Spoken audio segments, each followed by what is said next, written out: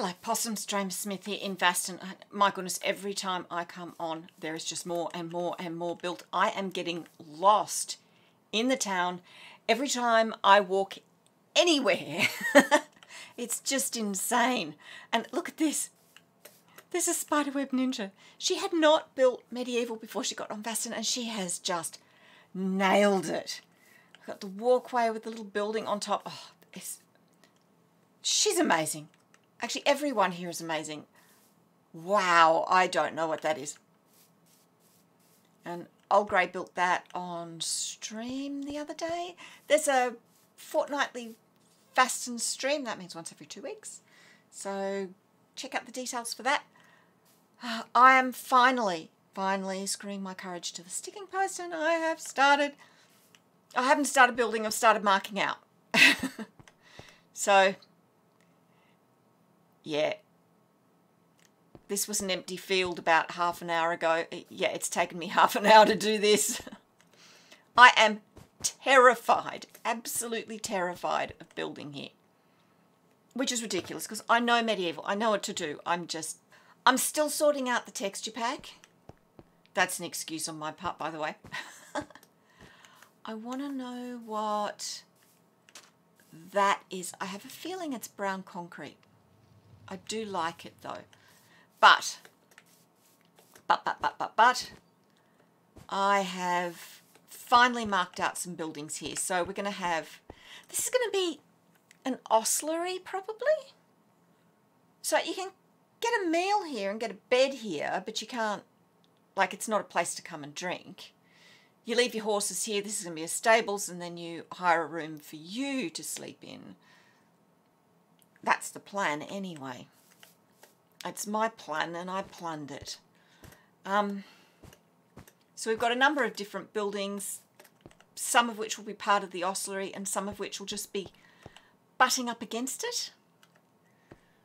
So it's all marked out. I now just have to sort out my palette and actually get on with it. It's not all marked out. I'm not quite sure what to do with this bit. It's largely marked out. I'll get there and things will probably change as I build. Yes, I'm still terrified. Yes, I'm still procrastinating. Yes, I still have to get on with it. At least I've made a start. And I really am making a start now. The foundations. Orange glazed terracotta. Fantastic in this texture pack. 4 different types of brick depending on which way I want to face it. I only used 3 for this, but that's okay. That's the stables going up. There's 4 stalls at the moment. I'll later extend that to 5. So the Ostlery and the inn that grew out of it are the orange glazed terracotta, and then I'm building a little house at the side out of granite. This will become the home of the ostler himself. There's a little narrative. I'll talk to you about that later. So what was an ostlery?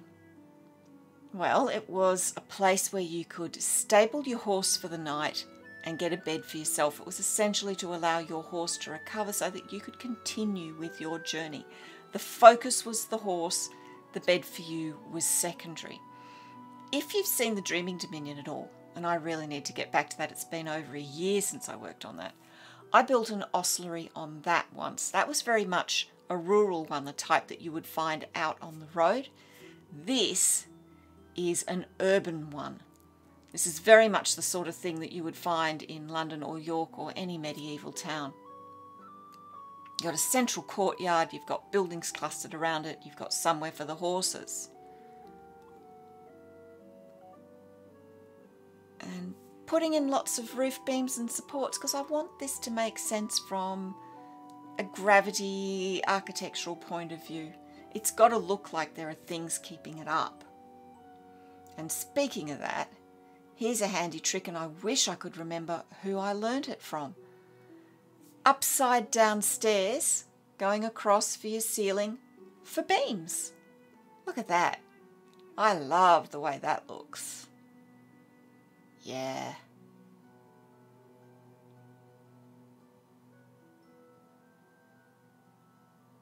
And here we go. I'm going to do it again. Second demonstration. Easy to do. rows and rows of upside down stairs, and there's your beamed ceiling. Ha, love it. Just wish I could remember who I got it from.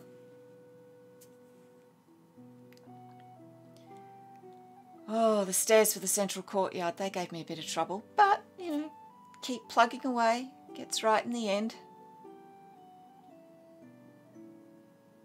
And because it's a courtyard, you've of course got a balcony going around it for the upper floor. And the upper floor is jettied. That means it sticks out a little bit. This was a typical feature of medieval housing. Had a number of reasons. Counterweight to keep beam joists straight. Protection of the walls from weather.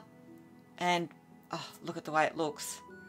Now, I had a bit of trouble with this chopping and changing, but that's the beauty of Minecraft. I can do that. Sometimes I thought that wattle and daub type block would look good for the walls or for shutters, but nah. Here we go, jettying the house and providing more support for the walls of the inn.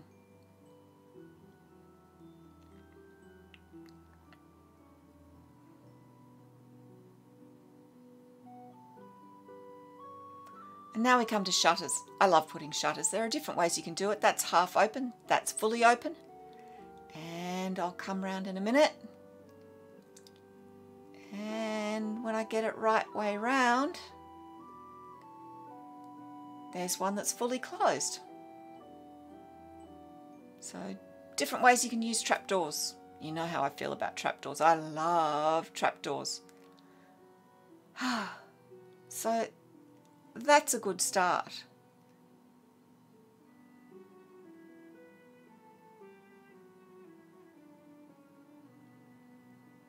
And then I went and worked on the roof. Oh, the mistake I made at the start was to treat the entire roof of the Ostlery as one piece. That was never going to work. Parts are different widths, different heights, different shapes. It was a nightmare trying to get it all to work together. It was never going to.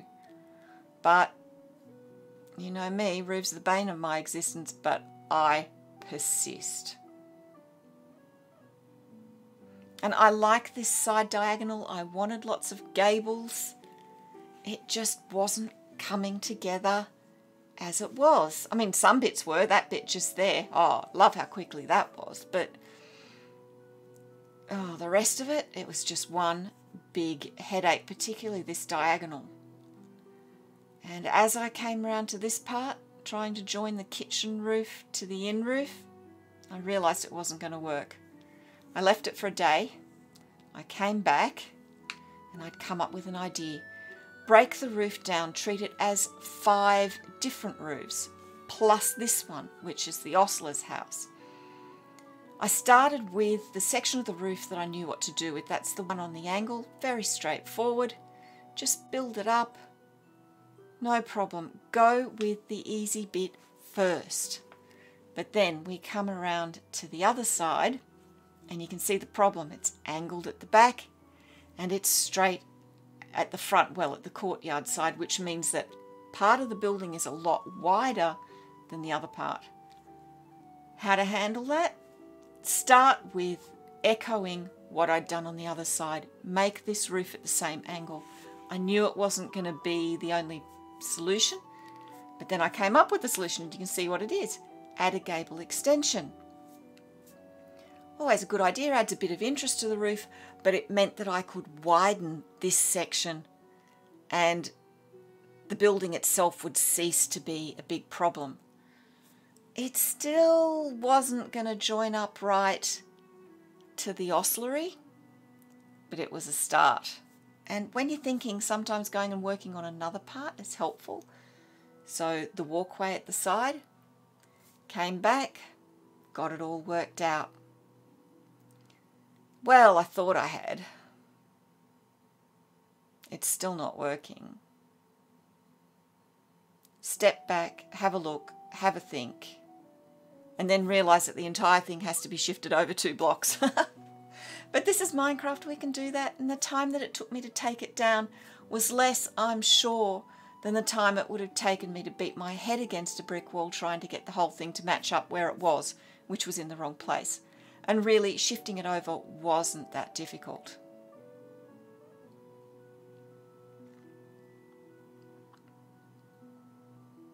And bringing this roof here, I changed the pitch of it a little bit. I made it a little less steep, and suddenly the whole thing came together. Don't be afraid to chop and change. Here we go, getting the roof over the inn worked, the bit with that diagonal. Still needed a bit of thought, especially where the kitchen was, how to get that to work. But I thought, no, we'll leave that for a bit and we'll just work on this part. Put the gable back in that I took out and add a new gable at the side. Adding this new gable meant that I ended up having to change this side wall, but it really was a change for the better. Sometimes in adjusting one part, you end up having to adjust another part and the whole thing works. And if it doesn't, what's the worst that happens? Take it down, try something else. But I'll show you what I did with that wall later. It worked out really well. So we'll come round now to the front, join the ostlery to the house, and at that point I realised that this side edge of the roof had to be angled. It was too straight, too imposing as it was. Coming round to the kitchen. The kitchen was a problem. It had to have the same angle at the courtyard side as the rest of the buildings, but it wasn't working at the back. Change the pitch. I changed the pitch and suddenly everything came together. And that gave me the idea to change the pitch of the tap room too. That looks much better than it did. It was never going to match up being the same height. So it's finished now. I haven't furnished this building, but I have furnished the ostlery. Remember I said, wow, look at that? You ready? Wow. Look at that. Pest. But, oh my goodness. Every time I come on, there's just so much more. Wow. Some of this was started earlier, but look at it. Wow. Enough lollygagging. Okay. The ostlery. Let's talk about the ostlery. So I said I would tell you the story of the ostlery. So the ostlery started with just this. Okay, so it's this building up to this little walkway. That was where it started. Hello, cows, you're new. So yeah, up to that little walkway with the gable end, these two floors, that was it. That was the beginning of the ostlery. When the town was smaller. So you've got a water trough. Oh, I love these jungle trapdoors. Look at them. And you've got rotten flesh. We don't want rotten flesh. We've got the stables in here. I've got to get some horses. Oh, and everything's lit so that it won't spawn. Hopefully. And then you come up here and there's an inability to close doors. There's a little room to eat and a little room to sleep. That was how the ostlery started. But as the town grew, the ostler, that's the guy who runs the ostlery, decided to add a tap room so that he could serve drinks to the people who were staying. And then he decided to add a kitchen so that he could improve the meals he was giving them. And then more people started to stay. So he added a storeroom and more places to sleep. So we've got accommodation here, which is like the accommodation over there, but slightly roomier. And a little bit better again, a little bit more privacy. And then for the very posh people who have very important horses and very important jobs, or just a whole lot of dosh. So there we go, quite a posh room. And then because you've got all these people now staying, we've got a boardroom.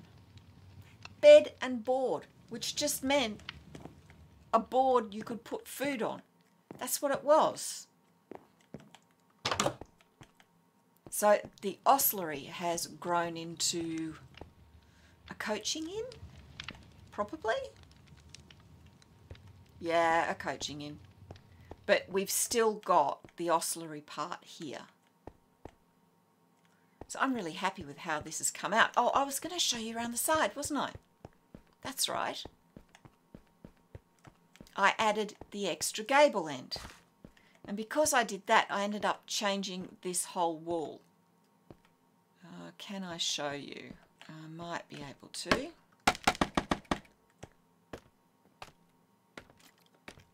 That's a bit high. There's a skeleton somewhere.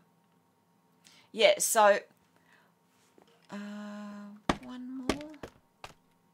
You can see that where there was a support pillar there, I've actually shifted it over to there and opened this whole wall out to be the same width as the gable. I've also jettied this part here. It was completely flat before and it really shouldn't have been.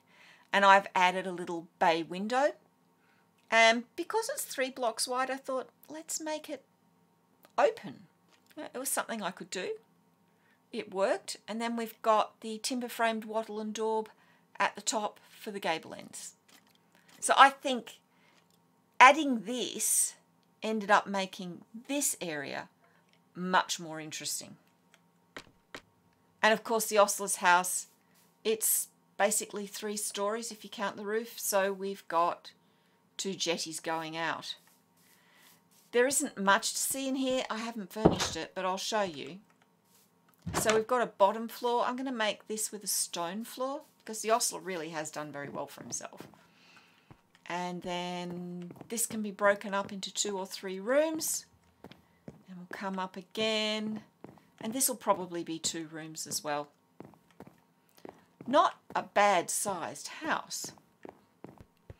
We've also got this little walkway.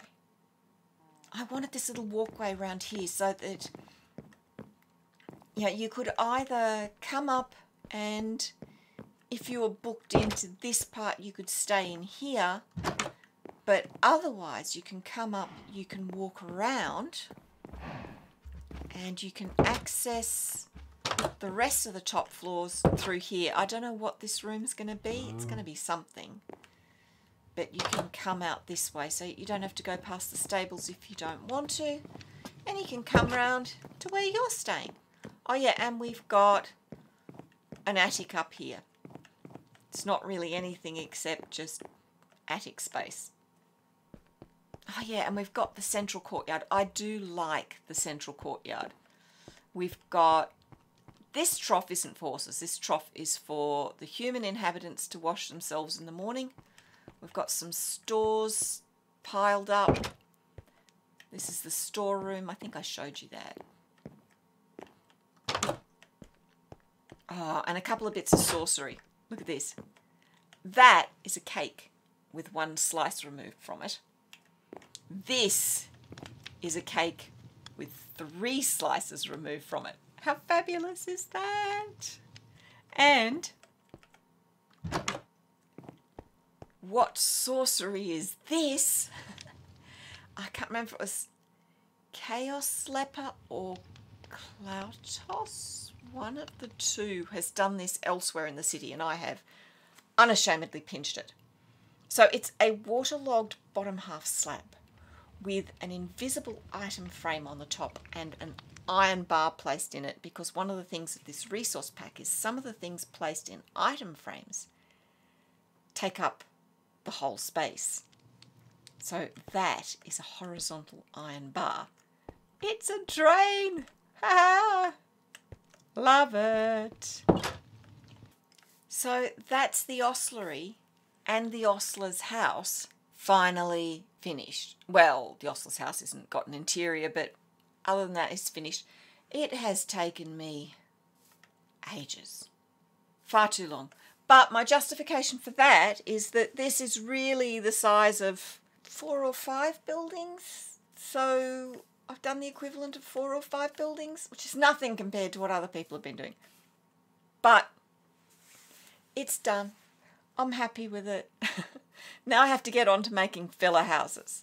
And while I'm thinking about what to do for those, and while I am getting resources together, there's end cards on the screen of other things that you could watch of mine. I think I'll link my original ostlery so that you can see what a poor builder I was at the time, but also get an idea of what an ostlery on the road looked like.